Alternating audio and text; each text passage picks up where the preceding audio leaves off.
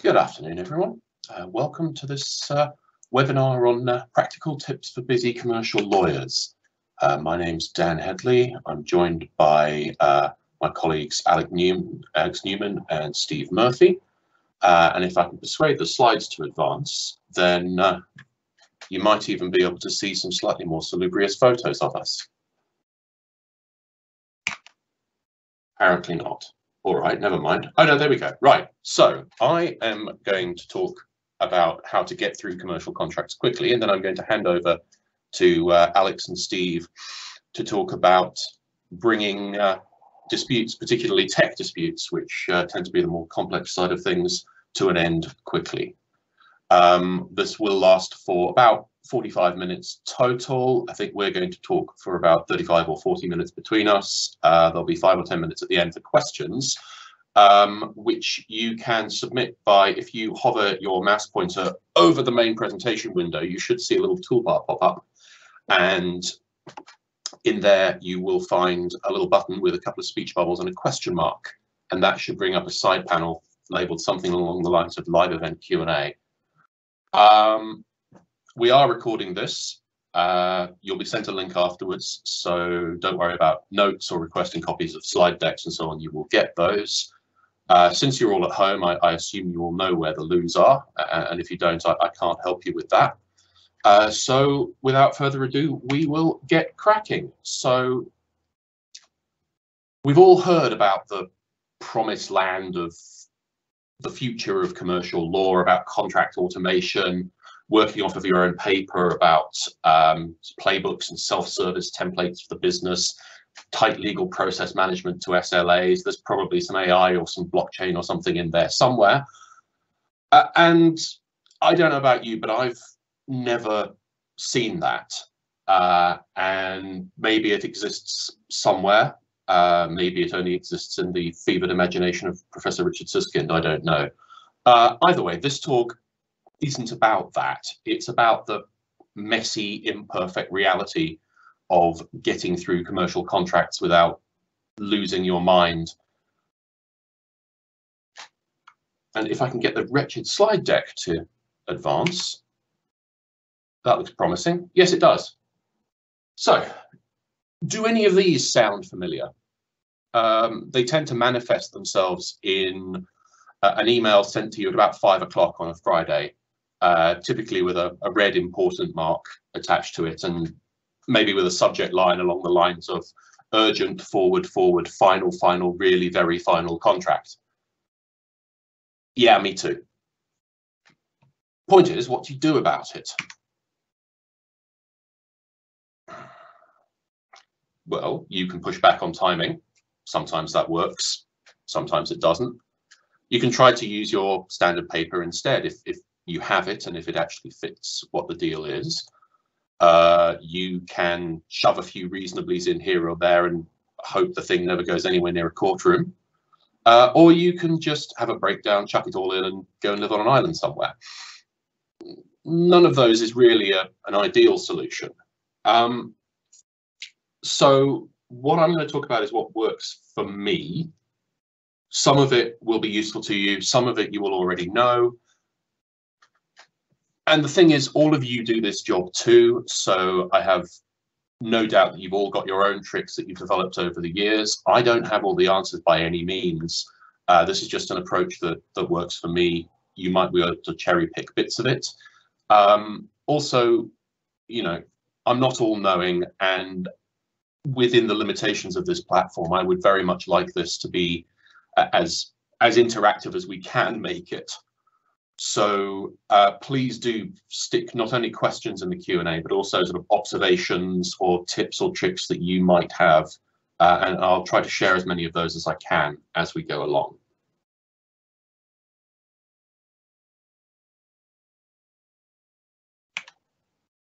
Right, now it seems to be advancing. So here's how I would suggest we split up this 30 minutes.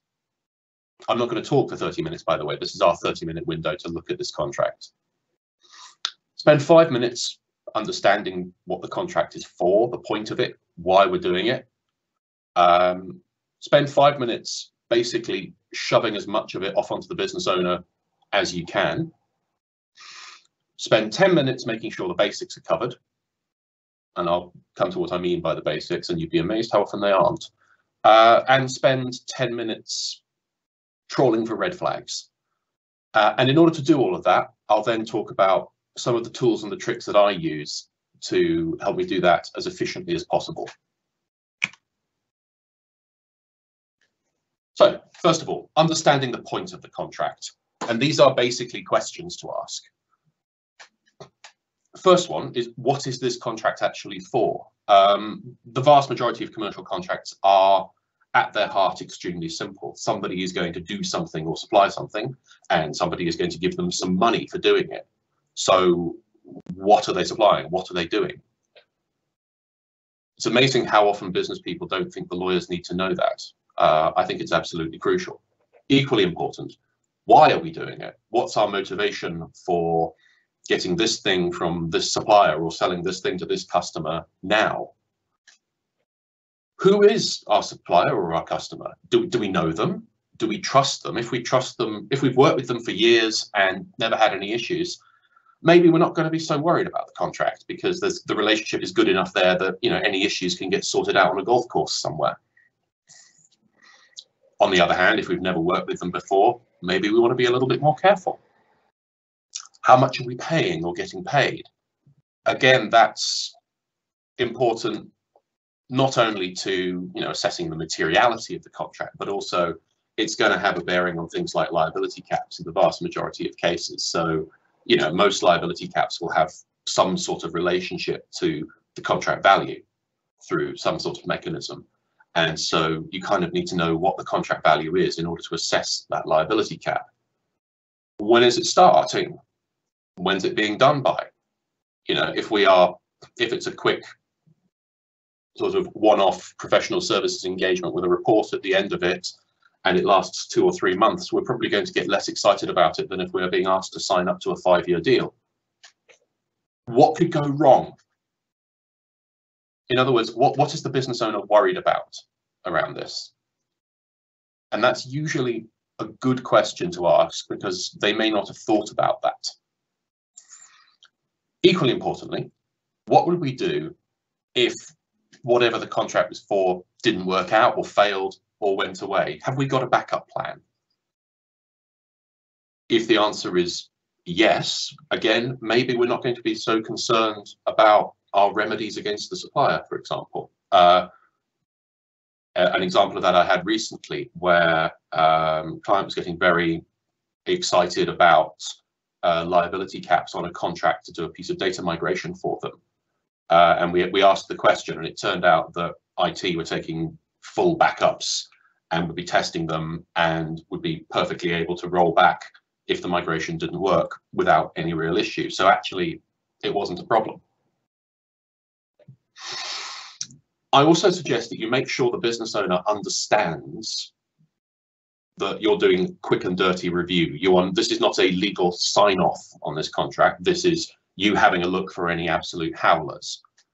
If you can, it's a good idea to agree what issues you're actually going to look at. For example, if there are 3 things that the business owner actually cares about and the rest can go hang, maybe you can agree you'll only look at those 3 things. It's also a good idea to just spend a minute doing a little bit of Googling about who the other side are. You know, you might turn up something like a horrendous data breach that they've just suffered or something like that. It's usually a good idea just to have a quick look. So that's our first 5 minutes. Next 5 minutes, we're still talking to the business owner. Now we give them their homework. So it will be their job to check all the commercials, by which I mean the description of the goods or the services that are being bought or sold, the quantities, how much you're paying, the term or the delivery date, and if you can, try to push off any internal approvals onto them as well. So if InfoSec needs to sign off, or if finance needs to sign off on a credit risk or something, try to get the business owner to do it. Less work for you.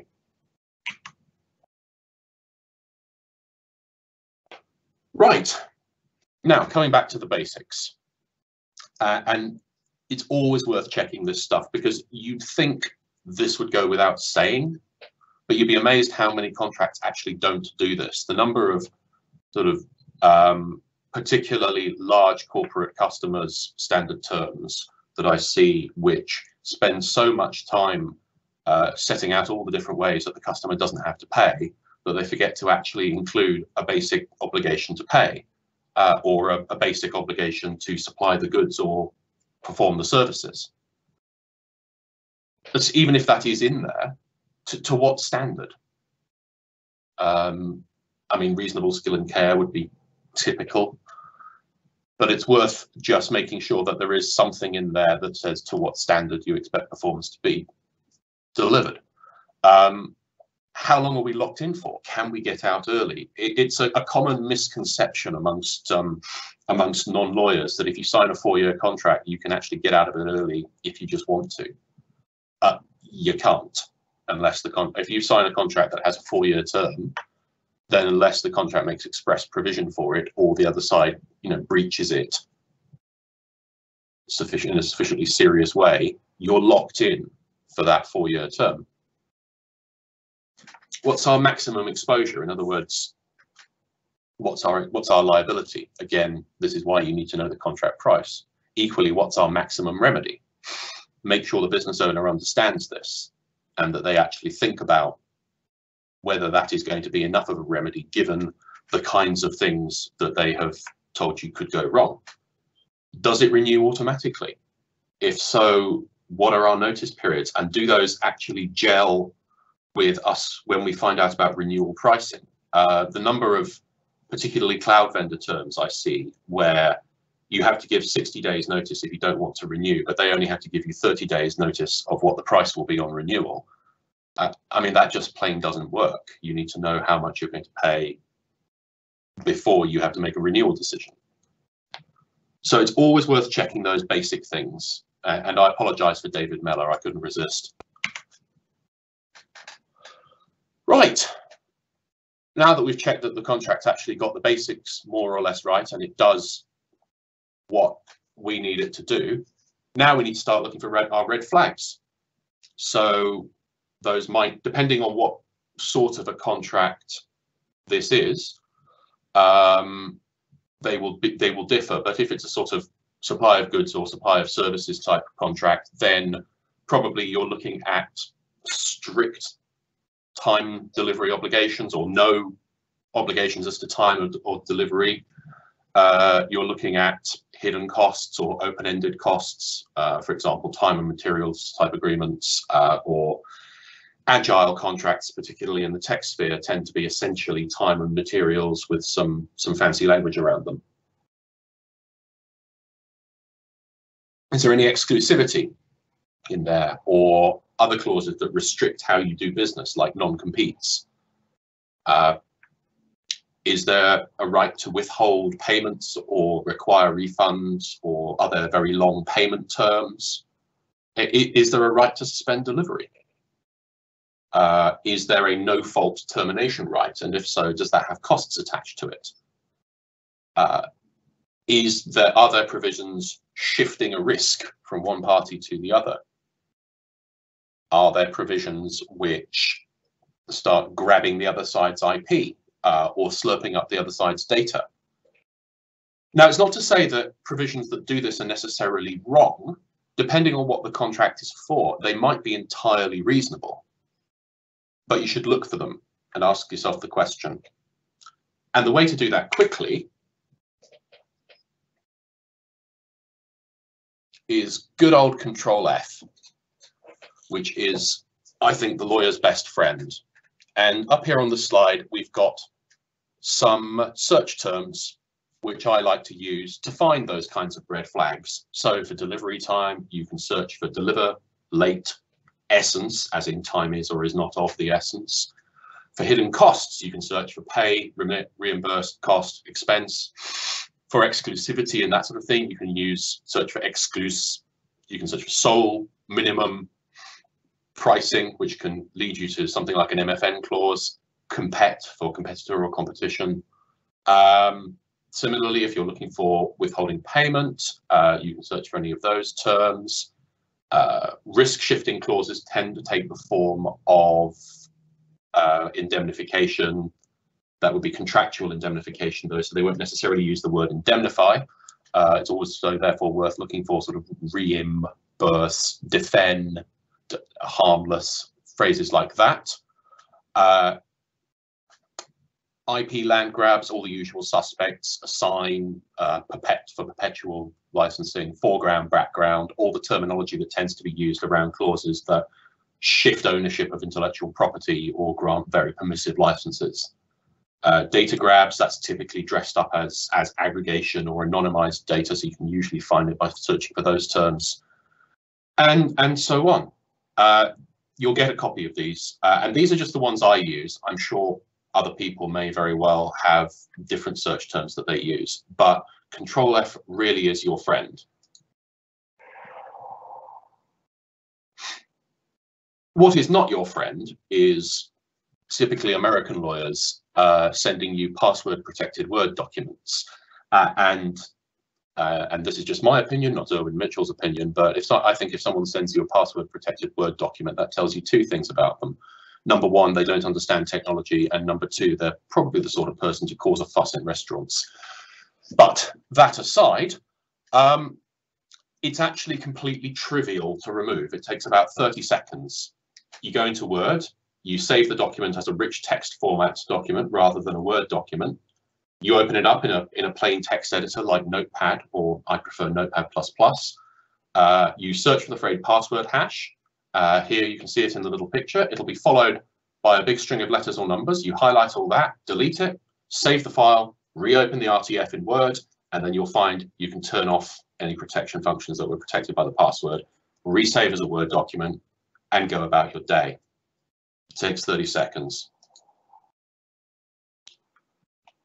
When you're trying to navigate particularly longer documents, it's usually a good idea to change your point of view. Now, if you're lucky enough to have multiple monitors at home, Word does allow you to have multiple windows on the same document at the same time and on different screens. So you can just hit the little new window button up here, and it'll open the same document in another window, and you can shift it over to your other monitor. And for example, you can have the definitions section on one screen and the clause you're looking at on the other.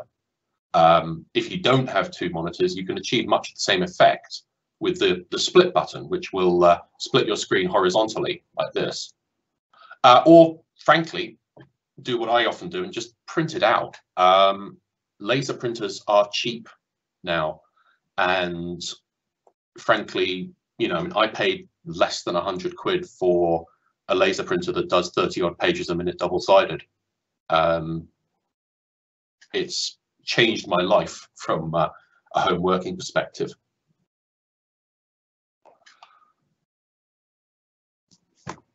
You can often run into formatting issues, particularly if you're dealing with someone else's document. And this seems a bit trivial, but you can actually lose a lot of time to this sort of stuff. Again, in American contracts, it's very common for liability clauses to be set out in all caps. And a US attorney did once explain to me that there are specific reasons for that, which means you can't get away from it, but they are practically impossible to read as a result. Triple click the clause, go to this little thing up next to the font selection tool in Word, hit sentence case, and it just turns it into ordinary English sentences. It becomes much easier to read. You can always turn it back when you're done. Or if you're trying to add new clauses, and again, you're working on someone else's paper and they've got their own styles and automatic numbering and what have you, just click on one that's got the numbering you want, click the format painter and then highlight your clause, let go, and bingo, it just applies all the formatting to that clause as well.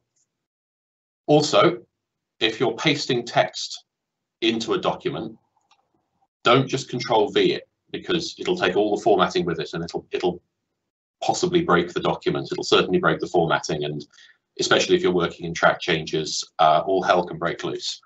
Always use Control and Alt and V, which then brings up this window, and then choose unformatted text. That will then place just the bare text into the document, and the document's own formatting will then apply to it. saves a huge amount of time faffing around with trying to fix formatting problems. Finally, we all have to deal with PDFs from time to time. It is really worth getting your business to shell out to get you the full version of Adobe Acrobat. And there are a few reasons for that. Number one, it's really good at OCR, by which I mean taking just images of words on a page and turning them into searchable text. On a modern computer, OCRing even a long document takes seconds rather than minutes, and it then instantly enables you to use Control F and to search for particular terms. That's incredibly useful where, you know, you've got a renewal that's landed on your desk that's kind of got to be signed now, and there's a full-on MSA that was signed like 5-6 years ago, and the only thing anyone can find of it anymore is a scanned PDF. This is where this saves you tons of time, because you can make that scanned PDF searchable in under a minute. Equally, Acrobat Pro lets you take the sort of PDF standard terms that the other side have sent you and just export them to Word. You can also just pull out particular pages.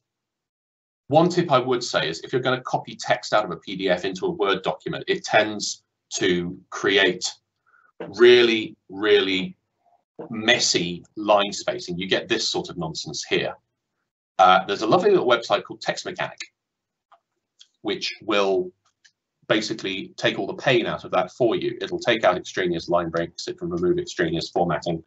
If you just pass it through that, it saves you having to do it manually. So I have basically run out of things to say. What I'm now going to do is hand over to my colleagues Alex and Steve, who are going to talk about slightly more lawyery things to do with ending disputes. There we are, fantastic. Thank you very much. Apologies again for the brief interlude there. So I'm a disputes lawyer. I specialise in, ironically enough, IT disputes and intellectual property disputes, but I did spend a number of years earlier in my career working on large IT transactions, and much of it was spent negotiating agreements for projects which had overrun on time, on budget, or just changed massively when it came to the scope of the project since the contract was first entered into. And both in my roles as a disputes lawyer and also as a transactional lawyer, I honestly can't remember a single significant IT project which came in on budget and on time, and I suspect that I'm not alone in that. And late and over budget is obviously a recipe for dispute, because of course if something's late and over budget, it has to be somebody's fault, right? The problem with that is that the typical IT dispute is a hellish nightmare, and it's a hellish nightmare for everybody involved. It's a nightmare for the customer, because typically it will be embarking on a business critical IT project which needs to be implemented as soon as possible to support growth or change projects, and all those plans get put on hold or they get obstructed if the IT isn't right. It's a nightmare for suppliers, because typically they'll enter into the agreement, get into the project and realise that the customer's existing IT infrastructure or their requirements going forwards aren't quite what they've been told, and they've got very different goalposts to those they expected. And it's a nightmare for the poor lawyers who are tasked with navigating a clear path and being able to demonstrate without any ambiguity at all that it's the other side's fault. And why is it a nightmare? In IT projects, normally it's a nightmare because they're so factually dense. Typically, projects are quite extensive. Technically, they might be quite difficult. There are a lot of moving parts.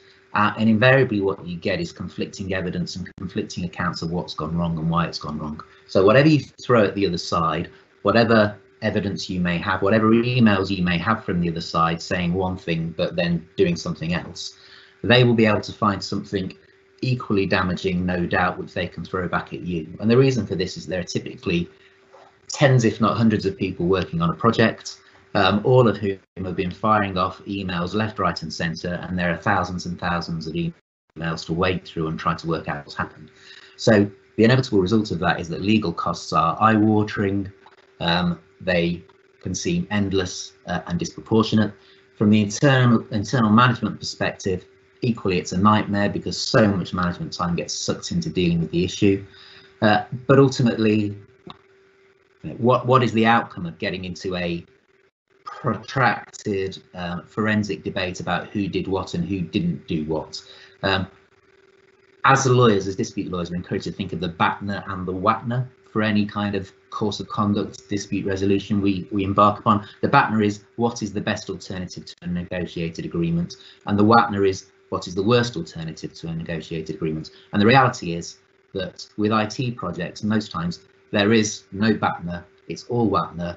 If you don't manage to negotiate an outcome, you're going to be in trouble because the law and the legal system isn't flexible enough when it comes to the remedies which might be awarded to really solve the problem. So the question is there a better way to sleepwalking into the typical litigation orientated mindset when it comes to resolution of IT disputes? The answer is that there can be. There can certainly be some things that you could try which would give you better leverage to achieve that good negotiated outcome. Before we go on, what I would say is a lot of what we're going to talk about is more from a customer perspective than a supplier perspective, but it's always useful from a supplier's perspective to know what the customer might be thinking. So with that, I will hand over to my colleague Steve, who will talk you through our first top tip. Thanks, Alex.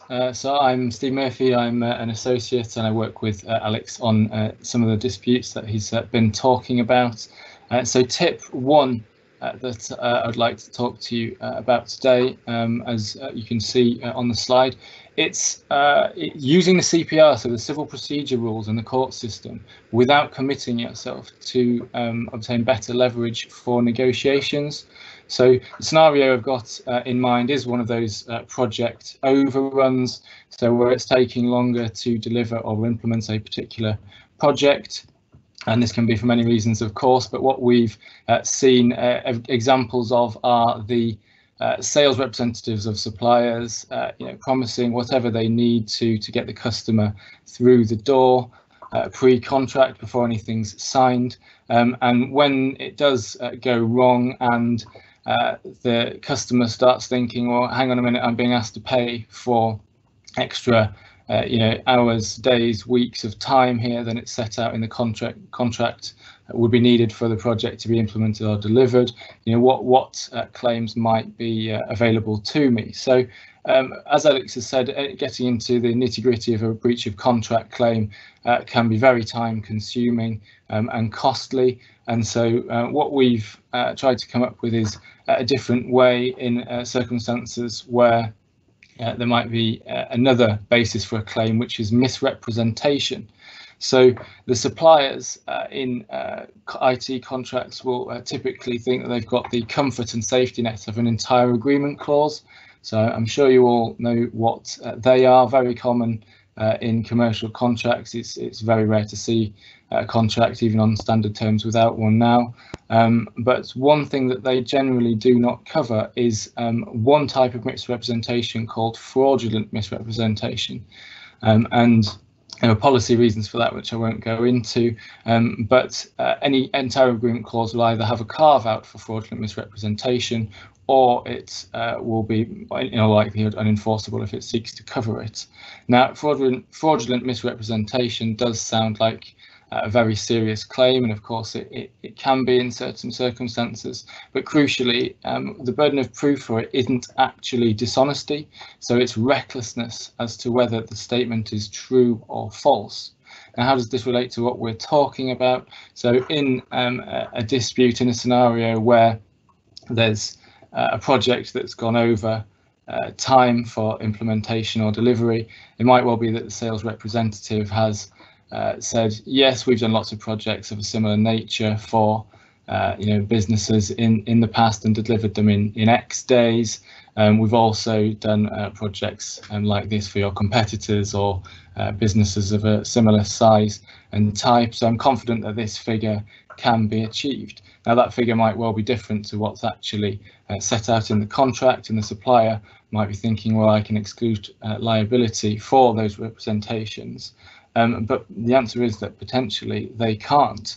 And the way for a customer to use this as leverage for any negotiations that take place is to ask for disclosure of documents from the supplier to essentially determine whether that representation made by a sales rep and what's set out in the contract was correct, or whether it was made indeed recklessly. So what they would be looking for is, for example, internal emails and correspondence between the sales and technical teams. So were the technical teams saying that this would take a lot longer than the sales teams were passing on to the customer, and also contracts between the IT supplier and other businesses that show how long a project of a similar nature would be delivered in, and crucially evidence of whether that project was delivered within that time frame. Now, these are documents that clearly a supplier is going to be very reluctant to disclose for lots of reasons. One of them being that there are lots of skeletons in the closet in terms of project overruns. It's very common, as we've said. Reputational damage is another thing to think about if it comes out that they have taken much longer on projects to deliver. And this is really what gives the customer leverage in negotiations. It's not necessarily any sort of actual determination by a judge, but it's the threat of making this application or a hearing coming up. So it's in procedural terms, it's called an application for pre-action disclosure. It's made under Rule 31.16 of the Civil Procedure Rules. There's a 4-part test that needs to be satisfied. The first 3 parts are very likely to be in this scenario, and the battleground will be the 4th part. So is it desirable to for these documents to be disclosed pre-action, to dispose fairly of the anticipated proceedings, assist the dispute to be resolved without proceedings, or save costs? And one of the key things really that I'd like to stress on tip 1 is that making this application does not commit the party to issuing full-blown court proceedings, doesn't commit them to going to trial or giving disclosure or detailed witness statements or anything like that. The risk is just making a standalone application and potentially having to pay the costs of that application itself. In terms of costs, sometimes the applicant might have to pay both parties costs, but if the documents have not been disclosed and it's been unreasonable to do so, then they can actually be awarded their costs as well. So that's tip 1. For today. Use the civil procedure rules, use an application for pre-action disclosure or a threat of it for leverage in negotiations. I'll hand back to Alex for tip 2. Thank you, Steve. So tip 2 is really all about incremental gains. And the temptation when you get into an IT dispute is to go in all guns blazing, with gloves off, be ultra aggressive, asking for absolutely everything you think that you're entitled to or your side is entitled to. The problem is that approach very rarely gets you anywhere quickly, and it's very unlikely to get you everything you want even at the end of the day. So the reality in most IT disputes, unfortunately, if you do find yourself getting into it, is that there aren't any real quick fixes.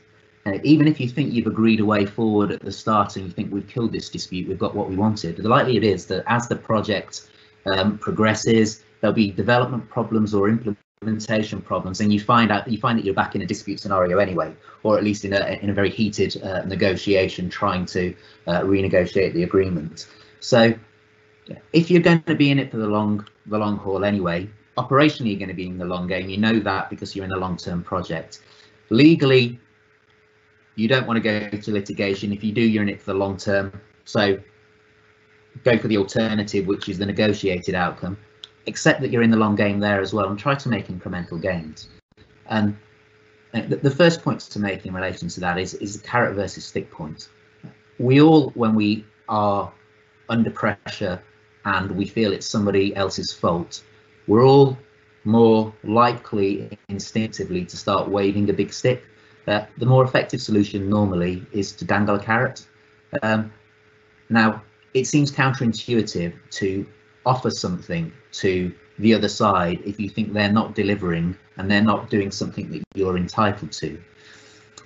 The clever part of dangling the carrot is to dangle it on a conditional basis. So you negotiate the improved position that you want in return for your conditional carrot, knowing or feeling that it's very likely that the other side are never going to meet the conditions to get their hands on that carrot in the first place. In that way, you negotiate your incremental gain, and whilst notionally you've given something away, the likelihood is that you don't ultimately end up giving something away unless there's been some really good performance on the other side. And if that's the case, actually whatever you've given away is likely to have cost you less than the alternative might have done.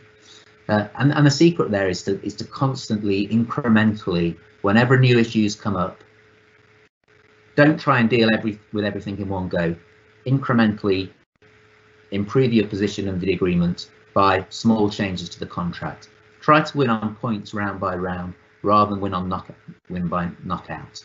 And try to do that using the mechanics of the agreement, which invariably will include quite detailed change control and contract variation procedures. And the reason I suggest that is that if you're using the mechanics of the agreement rather than putting a litigation mindset to the fore, you're likely to get a much better response from the other side, and you're also likely to get a different team of people who are dealing with it. So if you use the mechanics of the contract change control mechanism, you're likely to find that a contract manager will be dealing directly with the delivery team on the other side, and they will work together to respond to your change control request. And you will negotiate on a much more amicable basis than if you do go in all guns blazing and encourage the other side to refer it to litigation lawyers, and particularly external litigation lawyers. I mentioned that on the slide there, bigger rewards deserve bigger risks. This is kind of the corollary to the carrot versus stick idea. The more you offer, ideally on a conditional basis, the bigger risk the other side should be willing to take, because they either see the pound signs or they see the benefit that they stand to gain, and they're more likely to concede your demands to amend the agreement in a way which can benefit you later down the line. There are two ways of looking at it. You can look at the in-project advantages, which you can negotiate on an incremental basis to improve your position in project as it is developed, as it's implemented, and at the same time always have an eye towards the end game. So renegotiation, termination and exit provisions, so that if ultimately you decide this isn't working, we do need to get out, you've incrementally and almost imperceptibly negotiated yourself into a position where you can get out and you can get all the assistance you need to get out and transition out of that relationship in an optimal manner. Adopting this incremental gains approach, in my experience, always gets a better outcome than litigation or all guns blazing styles of dispute resolution. And the reason for that is that you just get better engagement from the other side, and you can make those improvements to your position almost imperceptibly before the other side realizes what's going on. And I will hand over to Steve to talk you through our final tip. Thanks, Alex. So I'll race through tip 3. I know we're a bit pushed for time. So as you can see on the slide, I'm sure you're all familiar with ADR, so alternative disputes resolution. I'm sure you're all familiar with mediation as well. And the reason we flagged this in the context of IT disputes is because lots of software can be business critical, and it can be very difficult to exit from these agreements. So where you need to negotiate something that it will enable the parties to work together into the future, potentially for years to come. Mediation is a non-adversarial process, so not like litigation, and it can be very useful getting a third party, an independent third party involved, who, whilst they're not going to make any decision or judgment on the facts, is not going to be interested in getting into the nitty-gritty of who said what and what actual breaches have occurred, only in a very high-level sense. And they'll want to focus on the bigger picture, the commercial objectives of the parties, and they're interested in avoiding, litigation, trial, and that adversarial process. And mediation's got a very high success rate of settlement.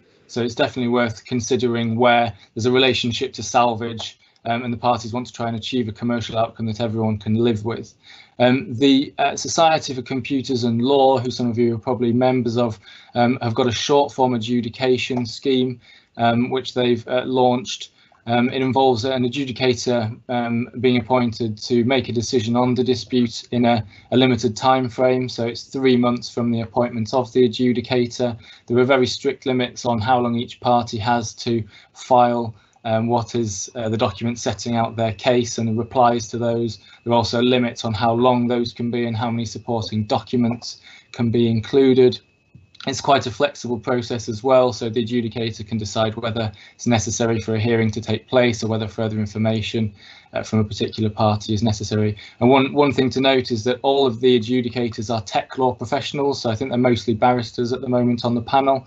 So they've got lots of experience of these types of disputes, and they will then make a decision which is binding unless the parties commence arbitration or litigation within 6 months, and they can award damages, interests and costs. So that short form adjudication is worth thinking about if it requires someone who's familiar with these types of disputes to be involved for a decision to be made, but it's much quicker than the normal court process, which can easily take 12 to 18 months to get to trial. It might not be appropriate for the most complex disputes because of the timescales and limits on the documents involved, but it's definitely worth thinking about where that involvement of a tech law professional would be useful and the parties want to try and speed things up.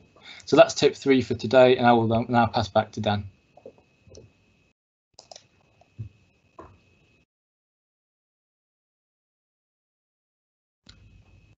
Who's still on mute? I think you need to unmute, Dan.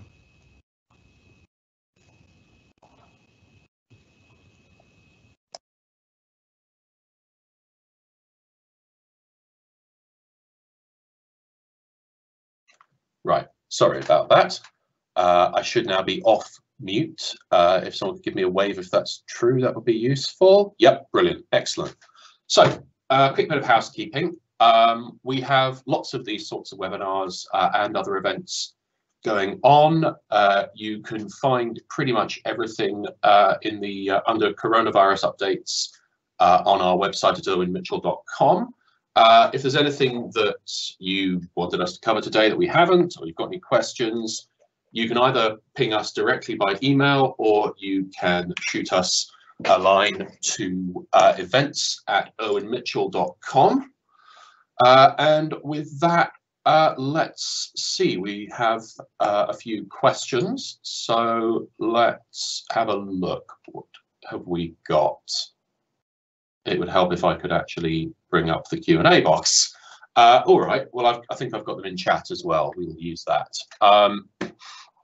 First one is just an observation, which I did ask for, and it's a useful one, which is to, when you're finishing off a contract, to search for square brackets, which is, yeah, something I always do. Always a good idea before you send out an exact version. And it does pick up a lot of last minute sins or even just drafting errors where there's an election that hasn't been made or something like that. It's also a good idea to search for broken cross references, something for error or something like that will usually bring it up, or clause 0 or paragraph 0 are the others that I'll normally do as pre-flight checks before a document gets signed. We've also got a question relating to data protection and specifically whether we have whether you need to have a written agreement where one of the parties is a data processor. The legal answer is that Article 28 requires a contract which meets certain specific requirements. It doesn't say that has to be a written contract, but I'm not sure how you would evidence that it meets those specific requirements if it isn't written down somewhere. In terms of search terms you can use to check for those, data subject is a good one, because one of the requirements of Article 28 is that you make provision for the exercise of data subject rights. Security is another one, or secure, or words to that effect, or measures, or appropriate, or really any of the the kind of non-generic language that crops up in Article 28 will usually find that clause for you fairly swiftly. Now, did we have any others? I think that is it for the moment. So I think all it remains to say is thank you all very much indeed, and have a great day.